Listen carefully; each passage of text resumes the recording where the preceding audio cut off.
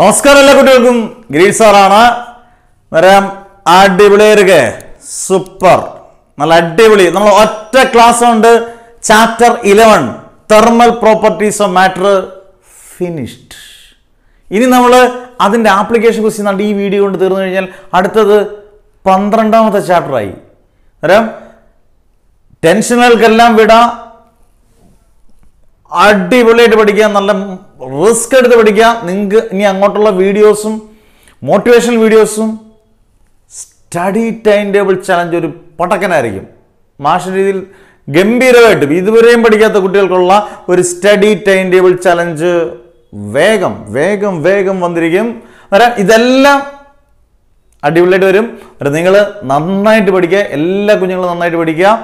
എല്ലാ വിഷയങ്ങൾക്കും അതിൻ്റെതായിട്ടുള്ള പ്രാധാന്യമുണ്ട്. ഫിസിക്സ്, കെമിസ്ട്രി, മാത്സ്, ഇംഗ്ലീഷ് പോലും അതിൻ്റെതായിട്ടുള്ള പ്രാധാന്യമുണ്ട്. ബോട്ടണി, സുവോളജി, അതോടൊപ്പം കൊമേഴ്സ് സബ്ജക്റ്റുകാർക്കും ഹ്യൂമാനിറ്റീസുകാർക്കും അതിൻ്റെതായിട്ടുള്ള എല്ലാ വിഷയങ്ങൾക്കും പ്രാധാന്യം.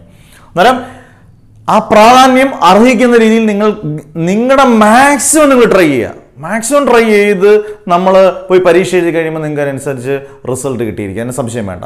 മിനിമം ട്രൈ ചെയ്ത് നിങ്ങൾ പോയി പരീക്ഷയ്ക്ക് കഴിഞ്ഞിട്ട് ഒന്നും നിങ്ങൾക്ക് കിട്ടാൻ പോകുന്നില്ല. അന്നേരം വർക്ക് മാക്സിമം വർക്ക് ചെയ്യുക, ഹാർഡ് വർക്ക് മാക്സിമം ആക്കുക. നിങ്ങൾക്ക് കിട്ടുന്ന റിസൾട്ട് മാക്സിമം ആയിരിക്കും, അതിനകത്ത് സംശയം വേണ്ട. അന്നേരം ആ രീതി വേണം നമ്മൾ പഠിച്ച് മുന്നേറാൻ. അന്നേരം ഇന്ന് ഞാൻ പഠിപ്പിക്കാൻ പോകുന്ന ആപ്ലിക്കേഷൻ ക്വസ്റ്റ്യനകത്തൊക്കെ നിങ്ങൾ ഈ 2-3 പോയിന്റ്സ് ഓർത്തിരുന്നാൽ മാത്രം മതി. നമുക്ക് ഈസി ആയിട്ട് ഈ ആപ്ലിക്കേഷൻ ക്വസ്റ്റ്യൻസും പ്രീവിയസ് ഇയർ ക്വസ്റ്റ്യൻ പേപ്പറും ഈസി ആയിട്ട് ക്രാക്ക് ചെയ്യാം. അതിന് കാണാപ്പാടം പഠിച്ച് എല്ലാം വെക്കണമെന്നൊന്നുമില്ല. ഡെറിവേഷൻസ് ഒക്കെ പഠിച്ച് വെക്കണം, പോയിന്റ്സ് എല്ലാം വെക്കണം. ഇത് നമ്മളൊന്ന് മനസ്സിലാക്കി നിങ്ങൾ എൻ്റെ കൂട്ടത്തിലൊന്ന് മാഷിൻ്റെ കൂട്ടത്തിലൊന്ന് നിന്ന് തന്നാൽ മതി.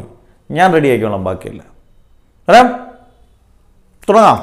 ഉണ്ടേ ഇടയ്ക്ക് ചെറുതായിട്ടൊന്ന് റെഡി ആയി വരുന്നു, സെൻസേഷൻ കിട്ടി തുടങ്ങി ചെറുതായിട്ട്. Okay, never ever give up, അത് തന്നെയാണ് നമ്മുടെ മോട്ടോ. പറയാം let us start the battle. Okay, വാ തുടങ്ങാം. പ്രീവിയസ് ഇയറിലും ഒക്കെ ചോദിച്ച ക്വസ്റ്റ്യൻസ് ആണ്. Cooking vessels R provide with wooden handles. Y cooking vessels are provided with wooden handles. Cooking വെസലുകൾ കണ്ടിട്ടില്ലേ, നമ്മൾ പാചകം ചെയ്യുന്നതിനകത്ത് ആ വെസലിൻ്റെ ഹാൻഡിൽ കണ്ടിട്ടില്ലേ? ഹാൻഡിൽ എപ്പോഴും വുഡ് ആയിരിക്കാനാണ് കൂടുതലും വുഡൻ ഹാൻഡിൽസ് ഉപയോഗിക്കാനുള്ള കാരണം എന്താണ്? കാരണം വുഡ് എന്ന് പറഞ്ഞാൽ it is A pure insulator. അത് നിങ്ങൾ ആദ്യത്തെ പോയി എന്ന് പറഞ്ഞാൽ വുഡ് എന്ന് പറഞ്ഞാൽ എന്താണ്? Would is an insulator, conductor അല്ല. Would is an insulator. ഇത്ര എഴുതിയാൽ തന്നെ നിങ്ങൾക്ക് ഫുൾ മാർക്ക് കിട്ടി. വുഡ് എന്ന് പറയുന്നത് ഇൻസുലേറ്റർ ആകുമ്പം ഹീറ്റ് അതിനകത്തോട്ട് എൻട്രി ചെയ്യത്തില്ല, നമ്മുടെ കൈ പൊള്ളത്തില്ല. തിരിച്ച് കോപ്പർ ആണെങ്കിൽ ഹീറ്റ് അതിനകത്തോട്ട് എൻട്രി ചെയ്യും, നമ്മുടെ കൈ പൊള്ളും. അന്നേരം കോപ്പറിൻ്റെ അല്ല, ഇത് ചോദിച്ചേക്കുന്ന ക്വസ്റ്റ്യൻ അനുസരിച്ച് മതി. വുഡൻ ഹാൻഡിൽസ് ആകുമ്പം വുഡ് ഒരു ഇൻസുലേറ്റർ ആണ്, കണ്ടക്ടർ അല്ല. കണ്ടക്ടറാണ് കണ്ടക്ട് ചെയ്യുന്ന ഹീറ്റിനെ. ഇൻസുലേറ്റർ എന്ന് പറഞ്ഞാൽ ഒരു ശകലം പോലും കണ്ടക്ട് ചെയ്യത്തില്ല. അന്നേരം ഇൻസുലേറ്റർ എന്ന് പറഞ്ഞാൽ നല്ലൊരു ഇൻസുലേറ്റർ ആയതുകൊണ്ട് വുഡ് എന്ന് പറയുന്നത് നല്ലൊരു ഇൻസുലേറ്റർ ആയതുകൊണ്ട് നമുക്ക് വുഡിനെ വുഡൻ ഹാൻഡിൽസ് ആയിട്ട് നമുക്ക് ഉപയോഗിക്കാൻ വെസൽസിലല്ല. അതാണ് answer. This is the answer. എപ്പടി സിമ്പിൾ, ഒരു മാർക്കിൻ്റെ ക്വസ്റ്റ്യൻ. ഓക്കെ, വാ അവനെ ഫിനിഷ് ചെയ്തു. രണ്ടാമത്തത് ഇഷ്ടം പോലെ റിപ്പീറ്റ് ചെയ്തേക്കുന്ന അടിപൊളി ഒരു question. Y is water used as an effective coolant? അത് നിങ്ങൾ ഉദ്ദേശിക്കും വെള്ളം, നല്ല തണുത്ത വെള്ളം ഞങ്ങൾ കുടിക്കുമ്പോൾ ഞങ്ങൾക്കുള്ള പ്രയോജനങ്ങൾ എന്തൊക്കെ? അതല്ല question. Y is water as an effective coolant? നമ്മൾ ഈ കാറിൻ്റെ റേഡിയേറ്ററിലൊക്കെ ചൂടാകുമ്പം വെള്ളം ഒഴിച്ചു കൊടുക്കും, ഒന്ന് തണുപ്പിക്കുകയും അതിൻ്റെ ആ മെഷീനറി പാർട്സൊക്കെ ഒന്ന് തണുത്തൊന്ന് റെഡി ആകുമ്പോഴത്തേന് അതങ്ങ് റെഡിയാവും. അല്ലെങ്കിൽ വലിയ പ്രശ്നമാണ്.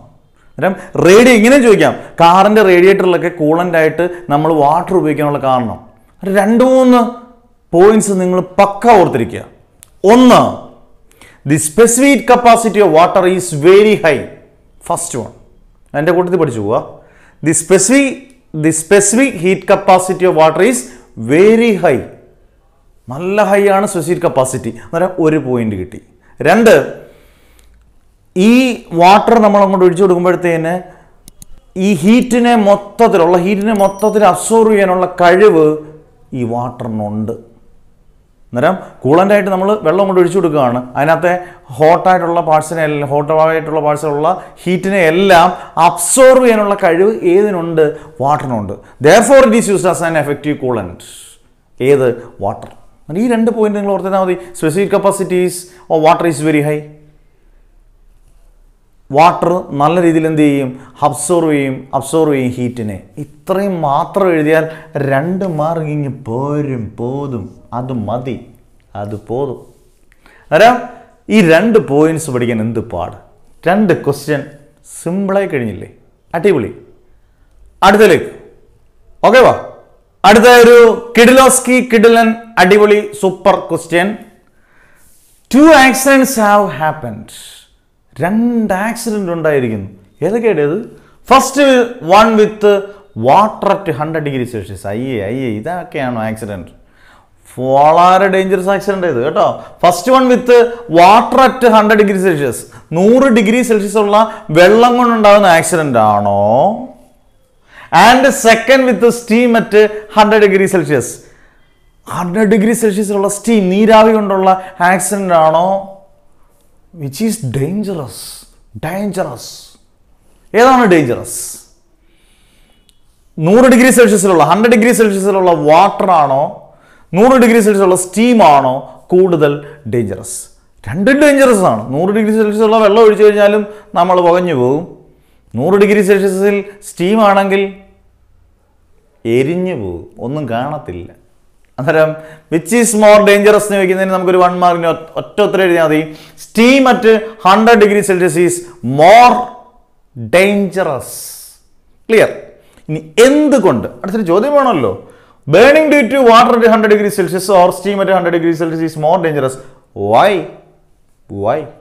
എന്തുകൊണ്ട് അത് സ്റ്റീമാണ്? നമ്മൾ പറയത്തില്ലേ, നമ്മൾ പറയും ഇങ്ങനെ ഒരു വാക്ക് മലയാളത്തിൽ പറയുന്നുണ്ട്, ആവിയിൽ പുഴുങ്ങിയെടുക്കുക. വെള്ളത്തിൽ പുഴുങ്ങിയെടുക്കുക എന്ന് നമ്മൾ കേൾക്കുന്നതിനെക്കാട്ടിൽ ആവിയിൽ പുഴുങ്ങിയെടുക്കുക എന്ന് പറയും. ആവി എന്ന് പറയുന്നതാണ് നമ്മുടെ സ്റ്റീം. അന്നേരം ഹീറ്റ് കണ്ടന്റ് വാട്ടറിനെക്കാട്ടി കൂടുതൽ ഏതിനാണ്? സ്റ്റീമിലാണുള്ളത്. Heat content is very high at steam than at water. വാട്ടറിനെക്കാട്ടിൽ heat content കൂടുതൽ സ്റ്റീമിനായതുകൊണ്ടാണ് സ്റ്റീം എന്തായത്? ഡേഞ്ചർ ആയത്. അവൻ ആഗ്രഹമില്ലാഞ്ഞിട്ടല്ല, പക്ഷെ അങ്ങ് ഡേഞ്ചർ ആയിപ്പോയി. കാരണം ഹീറ്റ് കണ്ടന്റ് കൂടുതൽ. ഒറ്റ വാക്കാണ് നിങ്ങൾക്ക് മാർക്ക് കിട്ടുന്നത്.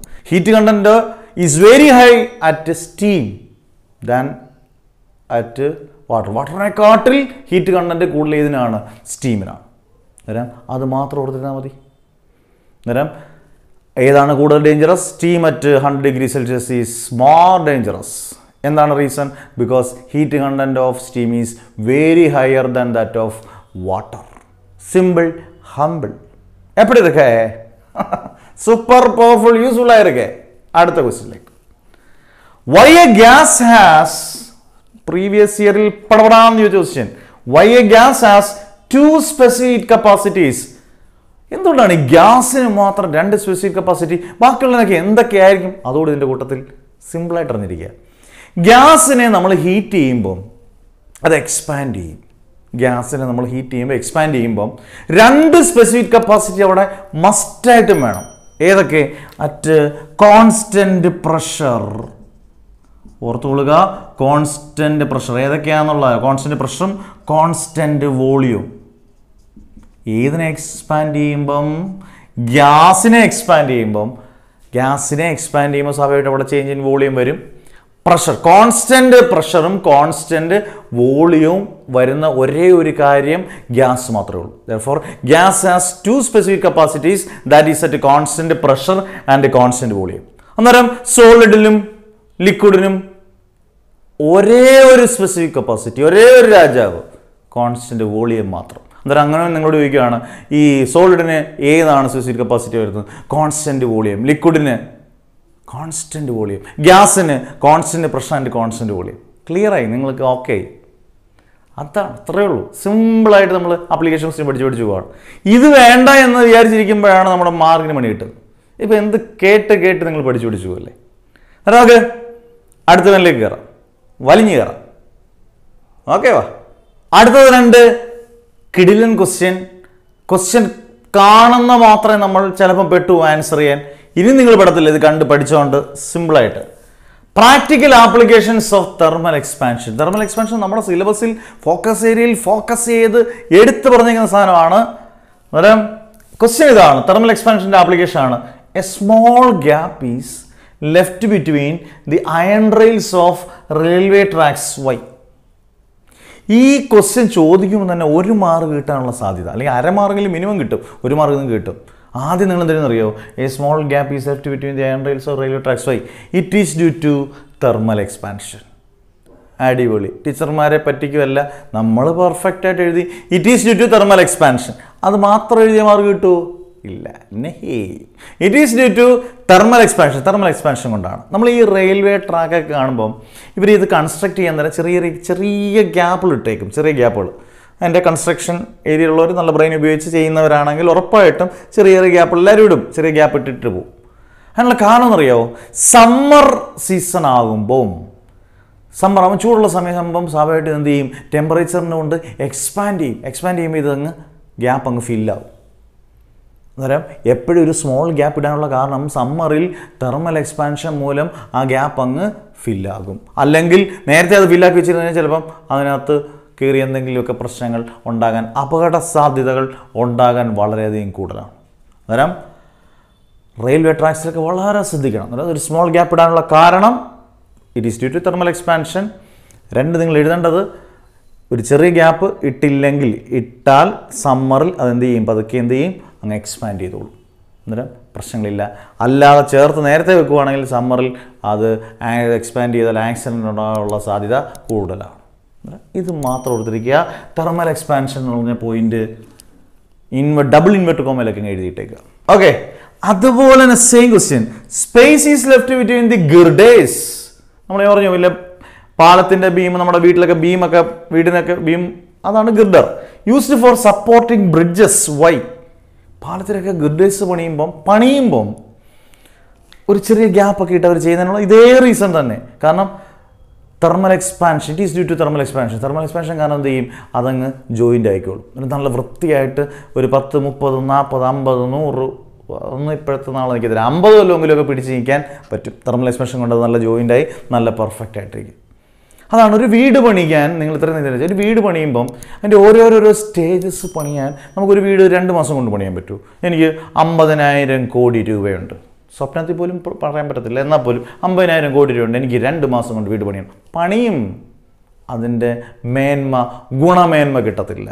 അന്നേരം നമ്മൾ ഓരോ പ്രോസസ്സ് കട്ട കെട്ടി വാർത്ത് ഇതിനെല്ലാം വെള്ളമൊഴിച്ച് ഇങ്ങനെ ഓരോരോ സ്റ്റേജസിന് ഇതെല്ലാം ജോയിൻ്റ് ആകാനും ഒക്കെ സമയം വേണം. അന്നേരമാണ് നമ്മുടെ ഡ്രീമായിട്ടുള്ളൊരു വലിയ നല്ല വീട്, ചെറുതാണെങ്കിലും വലുതാണെങ്കിലും ആ വീടിന് ഒരു ഉറപ്പ് വരുന്നത്. അന്നേരം ഇതൊക്കെ അറിഞ്ഞിരിക്കണം. ഈ 2 ആപ്ലിക്കേഷൻ ചോദിച്ചാലും ഇനി തെർമൽ എക്സ്പാൻഷൻ നിങ്ങൾ ഉത്തരം എഴുതിയിരിക്കണം. പടക്കനെ എവിടെ സൂപ്പറായിട്ട് എഴുതും, എനിക്ക് ഉറപ്പാണ്. അന്നേരം അടുത്ത ക്വസ്റ്റ്യനിലേക്ക്, അടുത്തത് ഒരേ ഒരു question, last question. A gas is made up of hydrogen and oxygen molecules. എനിക്കൊന്ന് 2014, 13, 15, 2013 മുതൽ 15 വരെ, കൃത്യം വർഷം ഞാൻ ഓർത്തിരിക്കുന്നില്ല. ആ വർഷങ്ങളിൽ എവിടെയൊക്കെയോ ചോദിച്ചിട്ട് എല്ലാവരും തെറ്റിച്ച അടിപൊളി ഒരു ക്വസ്റ്റ്യനാണ്. എല്ലാവരും അല്ല, ഒരു 80% പേര് തെറ്റിച്ചൊരു ക്വസ്റ്റ്യനാണ്. നല്ല ക്വസ്റ്റ്യനാണ്. A gas is made up of hydrogen and oxygen molecules. ഒരു ഗ്യാസ് ഹൈഡ്രജൻ മോളിക്യൂൾ കൊണ്ട് ഓക്സിജൻ മോളിക്യൂൾ കൊണ്ട് നിർമ്മിച്ചിരിക്കുകയാണെങ്കിൽ വിച്ച് മോളിക്യൂൾസ് മൂവ് ഫാസ്റ്റർ? ഏതാണ് പെട്ടെന്ന് മൂവ് ചെയ്യുന്നത്? ഈ പരീക്ഷ കഴിഞ്ഞിട്ട് എനിക്ക് ഓർമ്മയുണ്ട്, ഒരു കുട്ടി വന്നിട്ട് പറഞ്ഞു, സാറേ ഇത് തെറ്റി, ഇതിൻ്റെ ഉത്തരം എന്താണ്? പെട്ടെന്ന് എൻ്റെ ഓർമ്മയിൽ ഞാൻ ഈ ക്വസ്റ്റ്യൻ അന്ന് വരെ ചെയ്യിപ്പിച്ചിട്ടില്ലായിരുന്നു ആപ്ലിക്കേഷൻ ക്വസ്റ്റ്യൻ. ഞാൻ ഓരോ വർഷം പുതുക്കി ആപ്ലിക്കേഷൻ ക്വസ്റ്റ്യൻ ഇഷ്ടം പോലെ എൻ്റെ നോട്ടിനകത്ത് ആവശ്യത്തിൽ കൂടുതലോ ആവശ്യത്തിൽ വേണ്ടതും ആയിട്ടുള്ളത് ആഡ് ചെയ്തുകൊണ്ടേയിരിക്കും. ഇതിന് ശേഷമാണ് ഈ ക്വസ്റ്റ്യൻ ഞാൻ ഇത് ആഡ് ചെയ്തത്. കാരണം എൻ്റെ മനസ്സിൽ പെട്ടെന്ന് വന്നത്, നമ്മുടെ പള്ളി പെരുന്നാളാണെങ്കിലും ഉത്സവത്തിനോ ഒക്കെ, അമ്പലത്തിൽ ഉത്സവത്തിനോ ഒക്കെ ആണെങ്കിലും ഹൈഡ്രജൻ ബലൂണാണ് നമ്മുടെ കയ്യിൽ നിന്ന് അങ്ങോട്ട് പോയി കഴിഞ്ഞാൽ അങ്ങ് പോകുന്നത്. ഹൈഡ്രജൻ ബലൂൺ ഭയങ്കര സ്പീഡിൽ അങ്ങ് പോകും. മരത്തിലൊക്കെ തട്ടിയൊക്കെ നിൽക്കുന്ന കാണുമ്പോൾ നമുക്ക് ഭയങ്കര രസമായിട്ട് ഇങ്ങനെ നമ്മൾ നോക്കിയേക്കും. അന്നേരം അവിടെ നിങ്ങൾ ചിന്തിക്കണം, which molecules move faster? Hydrogen molecules move faster than oxygen molecules. അവിടെ നമുക്ക് 1 മാർക്ക് കിട്ടി. ഇത് 3 മാർക്കായിരുന്നു. അടുത്ത question, find ratio hydrogen and oxygen molecules. ഹൈഡ്രജൻ്റെ 1, ഓക്സിജൻ്റെ 16, 1:16 റേഷ്യോ. അന്നേരം നോക്കി അത് പ്രൂവ് ചെയ്യുന്നതാണ് ഇങ്ങനെയാണ്. P is equal to M V, moment എന്ന് പറഞ്ഞാൽ മാസ് ഇൻറ്റു വെലോസിറ്റി. അതിൽ നിന്ന് M is equal to P by V എന്ന് പറഞ്ഞാൽ mass is inversely proportional to velocity. Mass കുറവാണെങ്കിൽ വെലോസിറ്റി കൂടുതലായിരിക്കും. ഹൈഡ്രജൻ്റെ മാസ് കുറവാണ്, അന്നേരം അതിൻ്റെ വെലോസിറ്റി കൂടുതലായിരിക്കും, അന്നേരം നല്ല സ്പീഡായിരിക്കും അല്ലേ.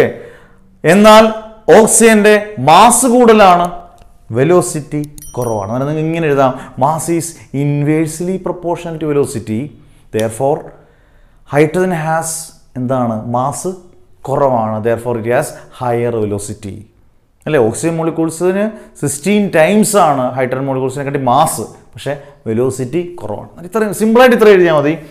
ഈ പീസ് എം ഈസ് ഈ ഇക്വേഷൻ എഴുതിയേക്കാം, ഇക്വേഷൻ നന്നായിരിക്കും. എം ഈസ് പ്രൊപ്പോർഷണൽ 1/v എന്ന് പറഞ്ഞാൽ mass is inversely proportional to velocity. Hydrogen ഗ്യാസിന് മാസ് കുറവാണ്, അതിന് വെലോസിറ്റി കൂടുതലാണ്. സിമ്പിൾ. ആ റേഷ്യോ എഴുതിയേക്കണം, റേഷ്യോ നിർബന്ധം എഴുതിയേക്കണം. അതിൻ്റെ റേഷ്യോ 1:16. ഹൈഡ്രജൻ്റെ ഓക്സിജൻ മോളിക്യൂൾസിൻ്റെ റേഷ്യോ എന്ന് പറയുന്നത് 1:16. ഇത്രയേ ഉള്ളൂ.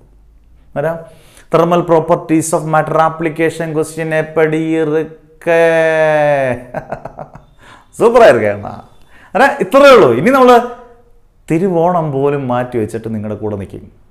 നമുക്ക് തിരുവോണവും റമദാനും ക്രിസ്മസും എല്ലാം പരീക്ഷ റിസൾട്ട് കിട്ടിയിട്ട് അടിച്ച് പൊളിച്ച് ആഘോഷിക്കാം. നിങ്ങൾ ആഘോഷിച്ചോളൂ, നിങ്ങൾ തിരുവോണം ആഘോഷിക്കുക. എന്നാൽ നമുക്ക് എല്ലാം അടിച്ച് പൊളിച്ച് ആഘോഷിക്കാം നിങ്ങളുടെ റിസൾട്ട് കിട്ടുമ്പോൾ. അതിന് വേണ്ടി വെയിറ്റ് ചെയ്യാണ് മാഷ്, ആ ഒരു ദിവസത്തിന് വേണ്ടി. റിസൾട്ട് വരുമ്പോൾ എല്ലാ കുഞ്ഞുങ്ങൾക്കും ജയിക്കുന്നതിനോടൊന്നും നമുക്കല്ല, ഗംഭീര മാർക്ക് നമ്മൾ മേടിച്ചെടുക്കും. നമുക്ക് അനുകൂലമാണ് ഘടകങ്ങളെല്ലാം. പഠിക്കാൻ പെർഫെക്റ്റ് ഓക്കെ ആയിരിക്കണം. എല്ലാവർക്കും advanced happy Onam. Okay, bye bye, C U. Okay.